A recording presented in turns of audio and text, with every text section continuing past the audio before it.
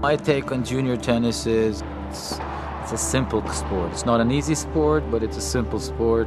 It does take a lot of time.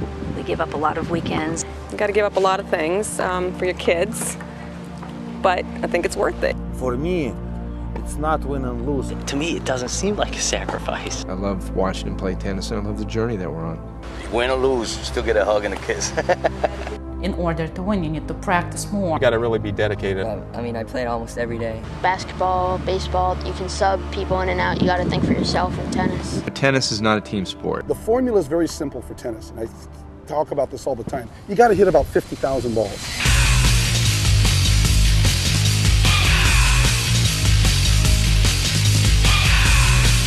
But it is a team sport when you're off the court. People that are not involved in tennis really cannot understand. Whoever wins, wins. Yeah. After we get off the courts, and we're friends again. Huh? Yeah. You have to want to win and have that fighting spirit. You cannot coach desire. It comes from right here.